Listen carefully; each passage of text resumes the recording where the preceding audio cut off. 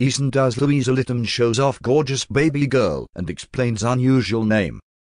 Soap star Louisa Lytton appeared on Loose Women after giving birth to her first child in September with partner Ben Bhanvra. EastEnders actress Louisa Lytton showed off her gorgeous baby during her appearance on Loose Women today and explained how she and partner Ben Bhanvra came up with their daughter's unusual name. The 32-year-old gave birth to her first child in September, announcing the happy news with an adorable photo at the time. Cradling her daughter Aura Olivia on the show, Louisa gushed that she is the best thing that's happened to. However, despite the happiness that Aura brings, Louisa said that it had also been difficult as her labor had been tough and that she had caught COVID soon afterwards. She said, "It was quite difficult because I had a long labor, so had an emergency C-section, and then we both bought COVID. So it wasn't the best start."